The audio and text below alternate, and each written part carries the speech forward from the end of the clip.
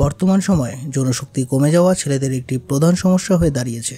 পুরুষত্ব শক্তি কমে যাওয়ার পিছনে অনেক কারণই দায়ী। তবে বিশেষজ্ঞদের মতে কিছু খারাপ অভ্যাস এবং খাদ্যাভ্যাস পুরুষত্ব ক্ষমতার উপর মারাত্মক প্রভাব ফেলতে পারে। বিশেষ করে ছেলেদের বয়ঃসন্ধি সময় থেকে সতর্ক না থাকলে পরিণত বয়সে বা বিবাহিত জীবনে এসে সমস্যায় পড়তে হয়। যেমন অনেক পুরুষই আছে যারা অল্প বয়সে অতিরিক্ত হস্তমৈথুনের ফলে নিজের বিবাহিত জীবনের মারাত্মক ক্ষতি করে ফেলেন, এমনকি নিজেকে ধ্বজভঙ্গ রোগের দিকেও ঠেলে দেন।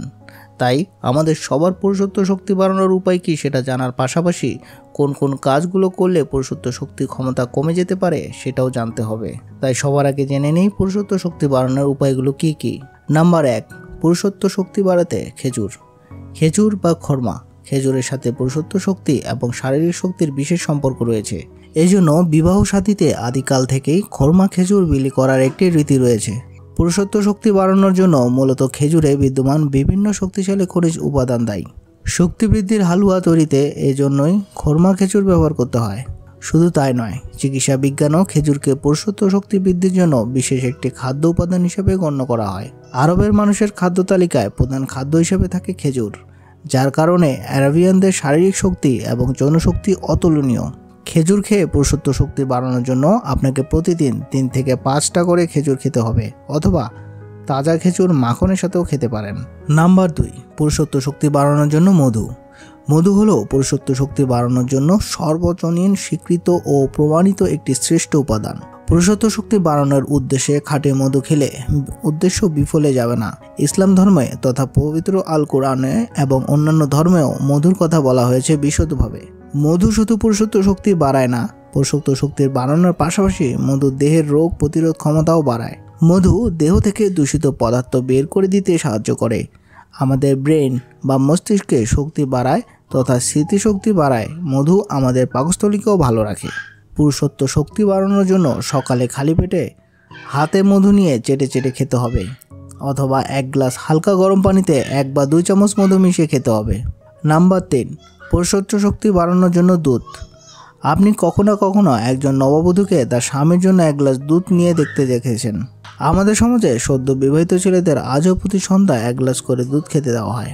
এর কারণ কিন্তু আপনি বুঝে গেছেন। দুধ শুধু পুরুষত্ব শক্তি বৃদ্ধি করে তাই নয়, দুধ ঘাটতি এবং শারীরিক শক্তি যথেষ্ট বাড়িয়ে দেয়। কারণ দুধ হলো এমন একটি আদর্শ খাদ্য যেখানে ভিটামিন সি ছাড়া সমস্ত খাদ্য উপাদান রয়েছে। পুরুষত্ব শক্তি বাড়ানোর জন্য গরু, মহিষ, ছাগলের দুধ খেতে পারেন। তবে পুরুষত্ব শক্তি বৃদ্ধি করতে ছাগলের দুধ সবচেয়ে বেশি কাজে দিবে। এর জন্য ছাগলের দুধ খেলে উদ্দেশ্য বিফলে যাবে না। অন্য দুধের তুলনায় ছাগলের দুধ খুব তাড়াতাড়ি হজম হয়। নাম্বার 5, পুরুষত্ব শক্তি বাড়ানোর জন্য কলা পুরুষের স্পাম বা বীর্যের মান উন্নত করে। এছাড়া কলাতে রয়েছে ব্রোমেলাইন নামক এক প্রকার এনজাইম, যা পুরুষের পুরুষত্ব শক্তি বাড়াতে বিশেষ ভূমিকা রাখে। এর পাশাপাশি কলাতে রয়েছে প্রচুর পরিমাণে পটাশিয়াম এবং রিবোফ্লাভিন, যা শরীরকে শক্তিশালী করে তোলে। নাম্বার 6, পুরুষত্ব শক্তি বাড়াতে পালং শাক। বিভিন্ন শাকসবজির মধ্যে পালং শাক খনিজ উপাদানে ভরপুর। যেমন পালং শাকে আছে প্রচুর পরিমাণে ম্যাগনেসিয়াম। এই ম্যাগনেসিয়াম শরীরে রক্ত চলাচল বাড়ায়। বিশেষজ্ঞদের মতে দেহে রক্ত চলাচল বাড়লে পুরুষত্ব শক্তিও বাড়ে। তাই মাঝে মাঝে পালং শাক এবং অন্যান্য তাজা শাকসবজি খাওয়া যেতে পারে। নাম্বার 7, পুরুষত্ব শক্তি বাড়ানোর জন্য রসুনের উপকারিতা ও সহজলভ্যতার জন্য রসুনকে বলা হয় গরিবের পেনিসিলিন। সহজ ভাষায় বললে রসুন এমন একটি খাদ্য উপাদান যা নীরবে বিবাহিত জীবনে ভূমিকা রেখে চলে।